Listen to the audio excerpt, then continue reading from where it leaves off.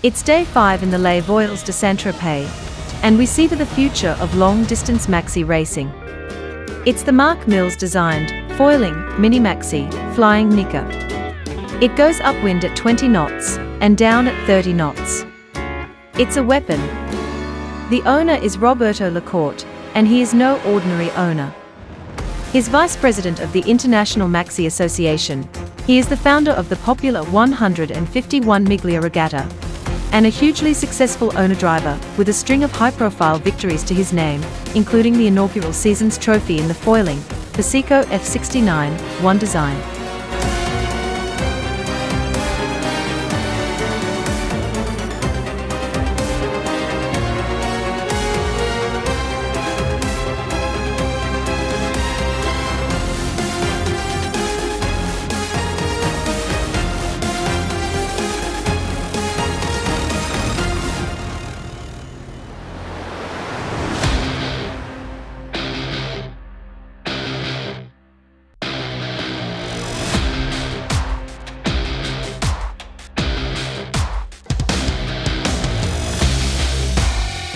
Pourquoi ces bateaux?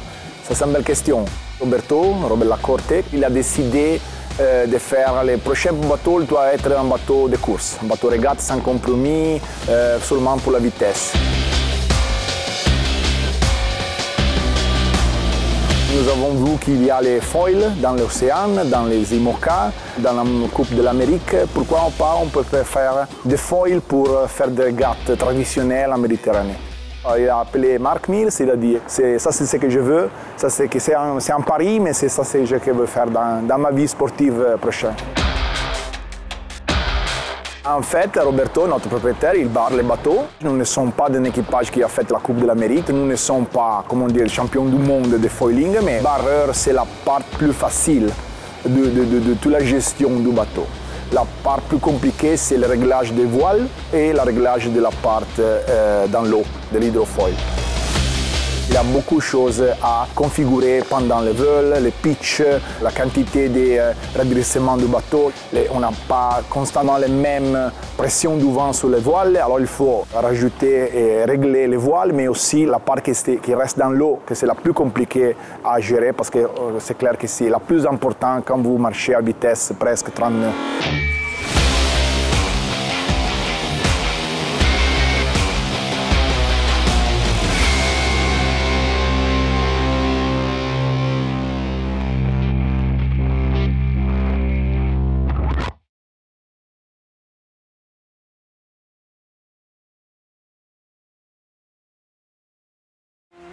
This is the weekly Sailing World on Water, for October 14, 2022.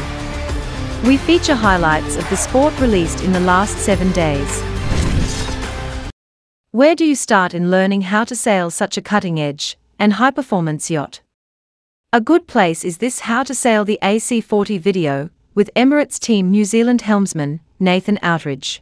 So the AC40 is, an incredibly complicated boat, but to make it simple and easy as possible to sail for the Youth America's Cup and Women's America's Cup, the systems on board have been designed so that it's actually quite an easy boat to sail despite how complex it is. One of the things that makes the boat so easy to sail is the autopilot. So there's a simple button here on the left-hand side which you can just switch the boat into autopilot mode. And then effectively for flying the boat, you've got 2 real inputs. You can either adjust the height at which the boat sails or how much foil you have in the water with a simple plus and minus. And then there's the trim, so you can change the attitude of the boat. More bow down, more bow up. And so, for someone like myself who has a lot of foiling experience but never sailed a boat like this, it's been pretty easy through the commissioning just with the way that the autopilot software works. So then the other panel of buttons here is all to do with the boards up and down system. So you've got a board up button and a board down button. You can also do a plus and minus on the cant system. So effectively from this seat here, you can do all the functions you need for flying the boat. So the AC40 start with 4 people. You've got 2 people on each side. As you can see, I'm in a bucket seat here and we've got another one at the back. I'm almost sitting on the floor, so you're incredibly low and out of the wind, and it's the same configuration on the other side. And then the aero trimmer sits behind you and they've got controls for the mainsail and the jib at the back of the boat. So one of the cool things about this is you can choose if you want to trim the mainsail or the jib, because every time you tack and jibe, you know, the way the boat's been designed, that the mainsail trimmer will be sitting on the windward side and the jib trimmer will probably be sitting to leeward because they have a much better view of the jib. So a simple button press will switch you from main functions to jib functions. And then you've got a bunch of push buttons. So you've got Cunningham control, the clew position, so you've got the card that slides on the clew, so you're basically creating more depth in the sail or making the sail flatter. When you tack and jibe, obviously the mast needs to rotate, so a button actually lights up, it turns purple, and you push that button and it rotates the mast. So there's a lot of software that's been developed in the background to stop you basically doing any damage to these boats. So, you know, if you're overpowered, you can just hold your finger on the Cunningham, you pump it super hard, it hits a pressure relief, the light's up and says you're at max load, and you can take your finger off the button. So effectively you can just focus on how much power you want upstairs on the sails and what kind of heel you want. And so you got one hand on a joystick doing your heel control, and then your other fingers are doing, you know, your standard Cunninghams and outhaul setups.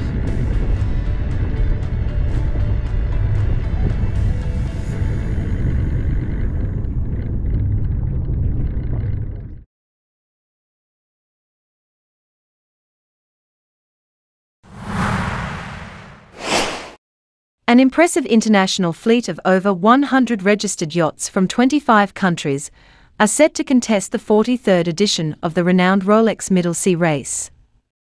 This year also marks 20 years of the partnership between Rolex, the race, and its organisers, the Royal Malta Yacht Club. Uniting spellbinding scenery, a complex racecourse, and an international fleet, the Rolex Middle Sea Race is undeniably one of the world's great offshore races. First held in 1968, this is a contest steeped in tradition, with its own distinct character. Located at the crossroads of the Mediterranean, starting and finishing against the impressive backdrop of Malta's capital Valletta, it comprises one of the most breathtaking and challenging racetracks. 606 nautical miles around Sicily and its myriad of outlying islands, narrow straits, 2 active volcanoes, open water passages, fluctuating and changeable conditions. This race has it all. Tactically, the race breaks down into identifiable segments, with each one exposing the crews to contrasting weather and sea states. Determination, flawless teamwork, and sharp decision-making are essential. This year marks 20 years of the partnership between race organisers, the Royal Malta Yacht Club, and long-standing title sponsor Rolex. Careful curation has seen the fleet increase in size and stature, as each year more and more sailors participate, widening the appeal. This year, an impressive fleet is set to add another memorable chapter to the race's history, with the winner securing their part in the growing legend. The 43rd edition of the Rolex Middle Sea Race commences on October 22nd.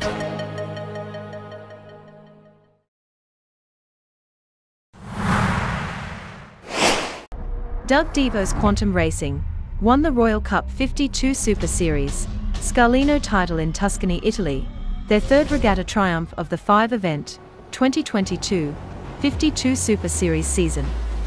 They overturned a 1-point deficit to triumph by 5 clear points ahead of Takashi Okura's sled, and now carry a 5 points lead going into the 2022 season big finale in Barcelona in 3 weeks' time. For the 4th regatta of the 5-event 2022 season, the 52 Super Series returns to beautiful Tuscany and to the Marina di Scarlino. At stake is the historic Royal Cup. After a 5-year break, the return to Scarlino in Tuscany is a popular one. Ashore there is great local food and wine to be enjoyed, and on the water, well, it's a challenging, dynamic and interesting race area.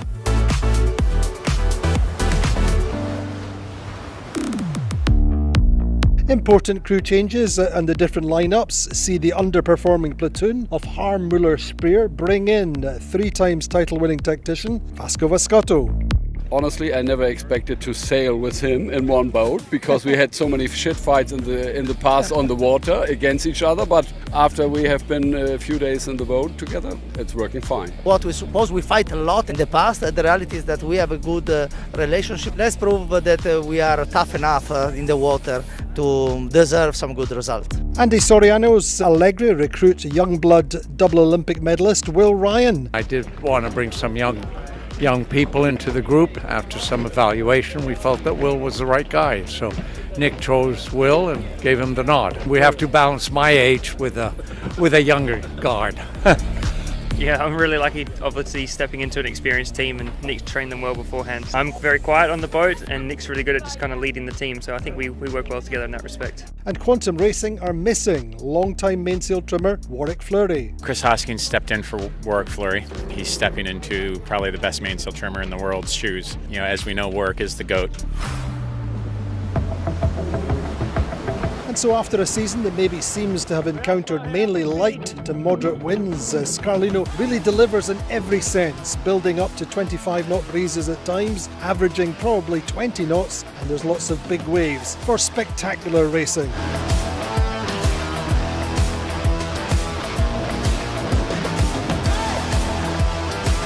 Newcomers Vayu opened with a win, but 2021's champion Sled streaked a run of form early on, leading in the early stages. Murray Jones and Francesco Bruni, the Sled afterguard, working a particular magic. Keiko and Murray are really doing the magic. They just see things that other boats don't see, and boat is fast. Mr. Okura is doing a great job downwind. So yes, all good.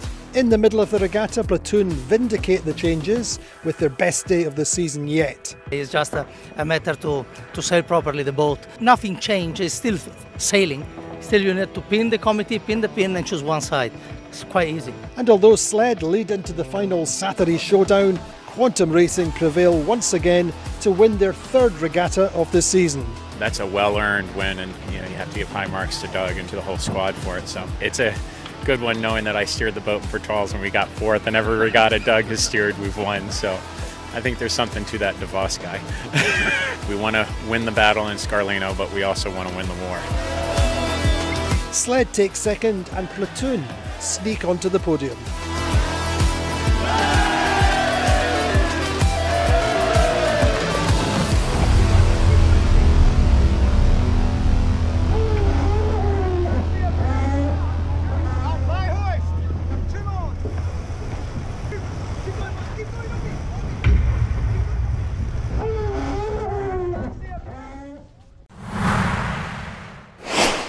The 800 sailors and 46 maxes competing in week 2 of Lay Voiles de Saint-Tropez managed to stay focused as they waited for the easterly wind to pick up.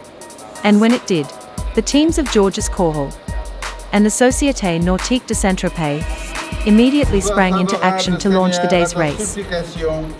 Puisque nous implorons ta bonté sur ces bateaux. Bonne navigation et bon vent.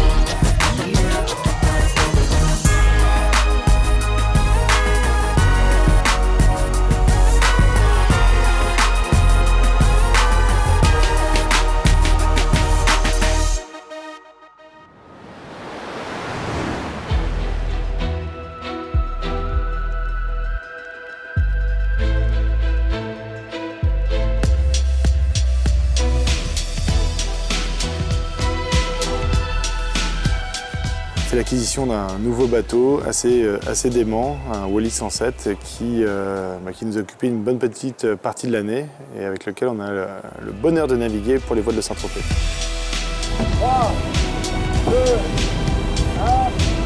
Allez, sur cet angle, c'est 5 gueules en haut. À 25 personnes, chacun a son rôle. Moi, c'est de faire avancer vite le bateau et d'exécuter les décisions que prend Laurent et j'essaie de les appliquer au mieux. Globalement, quand on barre, on regarde essentiellement les compteurs. Et je suis concentré déjà sur le son des retours des coéquipiers, de Stéphane qui règle la grand voile, d'Andréou qui règle le foc ou Pauline qui règle le spi.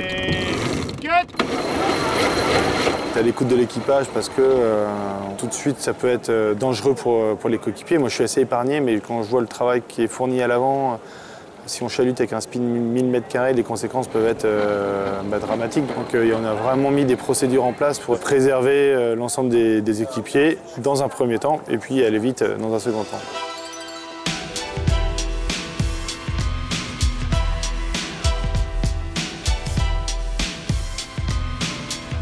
L'écoute, elle est assez sur les sensations de gîte.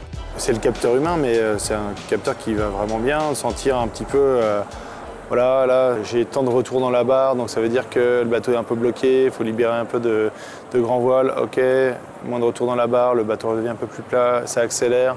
Il y a toujours énormément de sensations pour faire avancer la machine, même si la part des données est vraiment plus importante que sur les petits bateaux.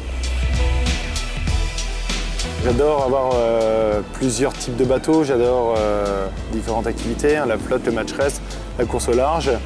Je trouve que c'est vraiment une des richesses de notre sport que d'avoir autant d'outils géniaux. Hein, c'est vraiment ce qui fait le côté passionnant de notre activité.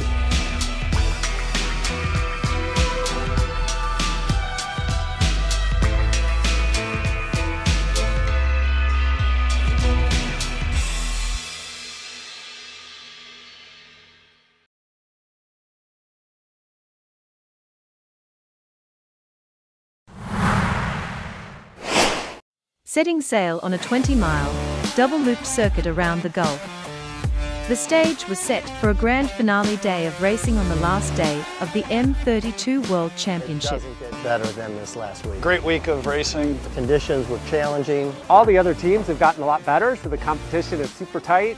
6 boats could have won the event. You know, coming down to the last race out of 19 races. It's a long slugfest. The results were up and down for all the boats, and you can't ask for anything more than that. The whole fleet is in agreement. This is some of the most exciting racing we've ever done. You know, super tight going into the day. 2 points out of first, 3 points ahead of the next boat, and I think 4 points ahead of the boat behind that. It come down to not only the last race, but the last leg of the last race, which is unbelievable. On the verge of victory, and we got a penalty, drop from first place back to third. The team did great.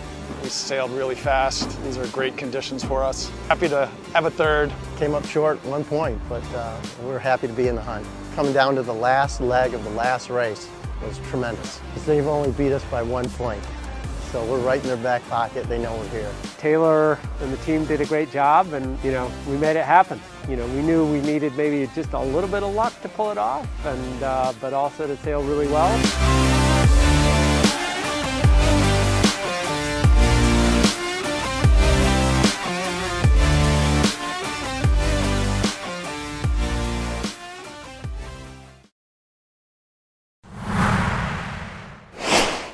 In few weeks, 138 solo sailors will set sail for an Atlantic crossing between San Malo and Pointe Pita that they have been dreaming of for months, some for years. The race is against the elements and race for time.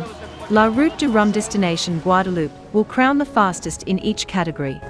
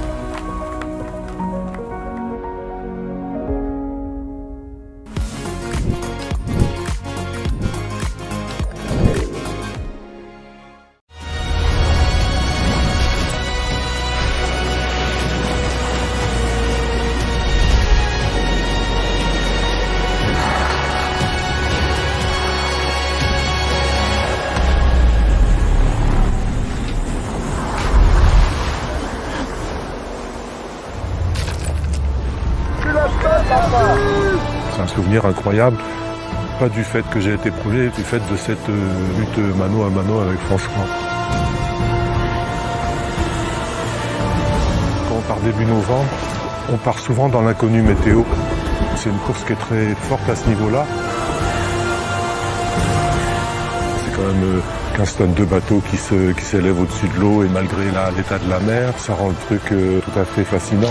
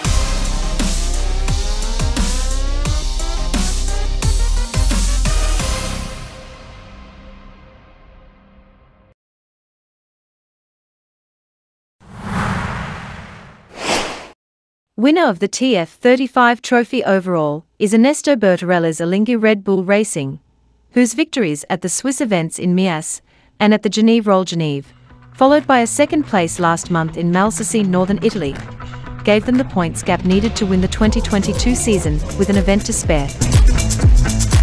For our real team, we had the goal to win a second time the TF35 trophy. It was a hard one because Alinghi wanted to beat us for sure, and they did it very well, so it was a great battle with them all the year. We're happy to win this season. What's very exciting is the strength of the whole fleet, with Spin Drift in particular coming back very strong at the end of the season, so I think next year is going to be a challenge. We had a lot of fun this season. We ended up very well, very strong, with the first place in Malsassi and the second place here in Scarlino, and I'm really happy in the way we sailed.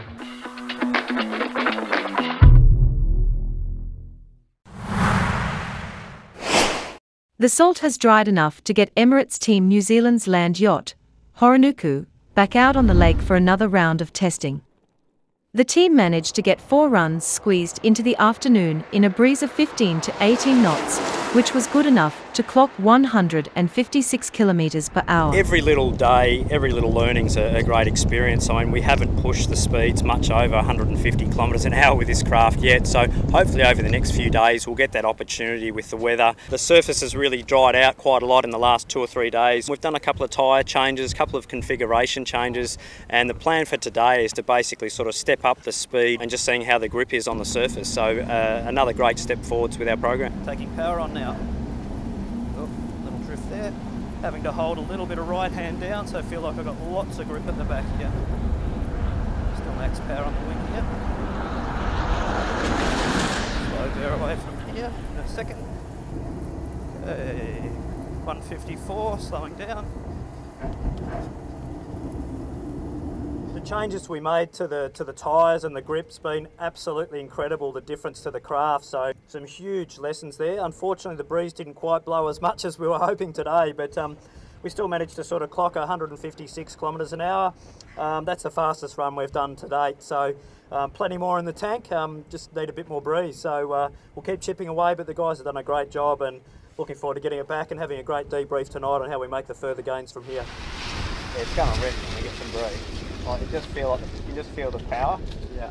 I think we might need to do a tail plane change.